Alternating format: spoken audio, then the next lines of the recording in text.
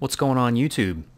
For those of you who are subscribed to my channel or familiar with my videos, I've been away for a little while. I apologize for that.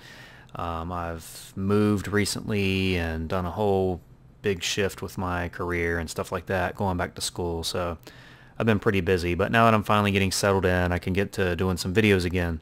So the first one I'm going to start with, based on all the feedback I've been receiving on a bunch of my videos from the past couple of months or so, is a quick kind of like set up Cheat Engine, download, set it up. This is going to be a quick video just to show you how to get set up like I have my stuff set up essentially.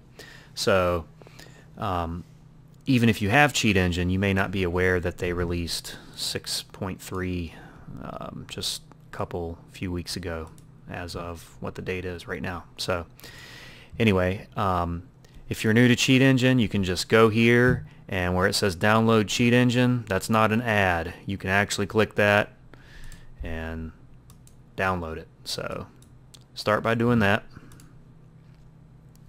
Alright, and once it downloads, you can nix the site.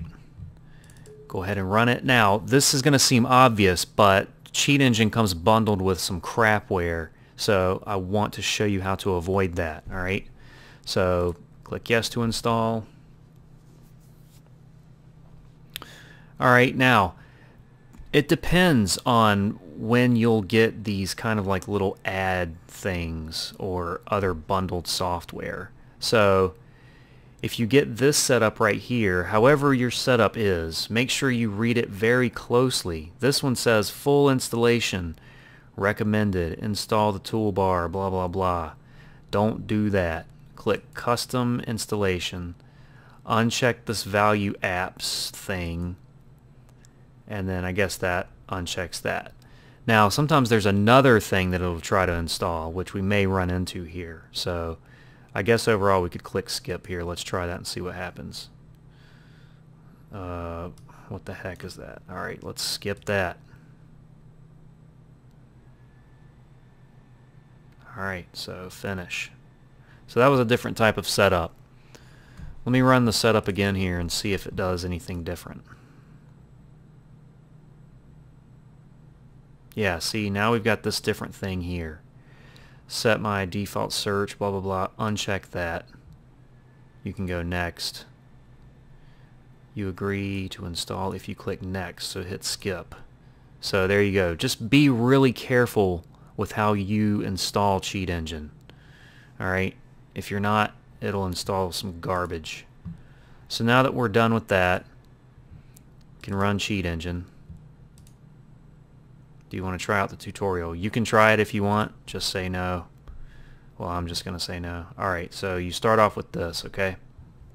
The first thing I want to make you aware of is edit settings, okay?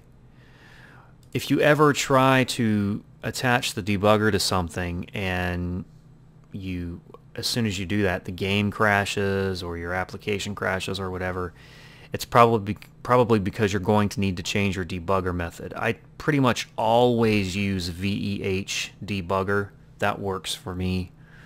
Like in Borderlands 2, that's what I have to use. Anything else and it crashes. Even if I use this and say try to prevent detection of the debugger. But sometimes you'll need to do that. So just be aware that, you know, sometimes that's what you're going to have to do. Change your debugger, okay? That's pretty much the only thing I ever have to change. In my next video, which I'm going to do right after this one, I'm going to show you how to use Cheat Engine with emulators for Nintendo games and stuff like that.